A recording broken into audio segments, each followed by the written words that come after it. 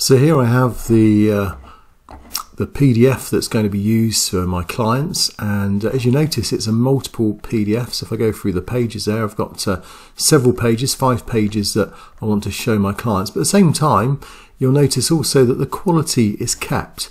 So if I zoom up on this, you'll see that it still has a high quality image, and often that's lost when you convert across using PDFs. So I'm going to reveal also how you can make sure that you keep the quality when you put together this multiple PDF. So let me show you how this is done by using Photoshop and CS5 along with Adobe Bridge.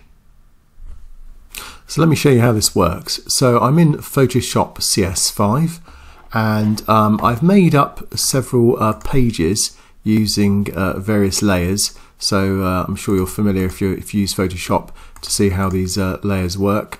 So I've got all these layers, and then what I've done literally is I'll just save each layer as a PSD, a Photoshop file.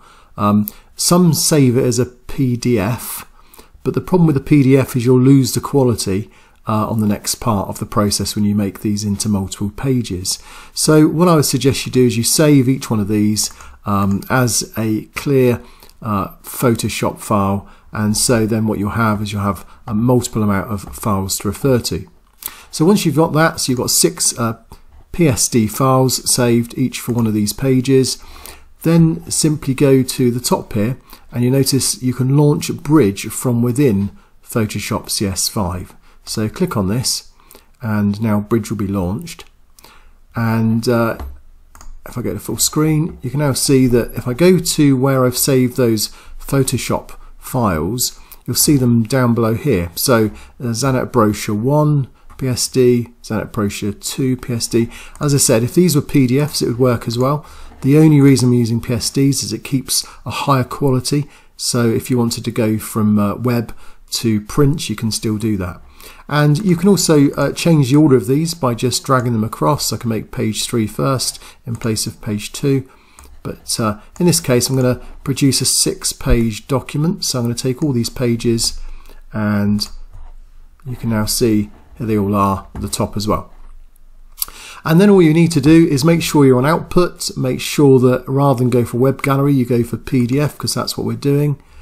You can add a template if you wanted, but we're just wanting literally this to become a 6-page PDF. You've got A4, you can change that if you wanted, but again, this is standard. This is where the quality can change though. So if you're doing this for web and for email attachments, 72 ppi, pixels per inch is fine. If you wanted it to be really high quality, you've got full. And you can do that because you're using the PSDs, as I mentioned, and not the PDFs. If you go to 300 ppi, this will be really good for print. So just so you can see the quality of how this produces, we'll go for 300 ppi. You can change all these layouts and so on, but overall this pretty much stays the same. We're going to view it afterwards, so that's fine. We can click this or unclick it. And then at the bottom here to save. So let's save it. Let's call it Zanet 300, because it's 300 ppi, and we'll save that. And then that'll take a few seconds to save, and then once it's generated that, it's a 6-page PSD or PDF actually, then it comes up, pops up.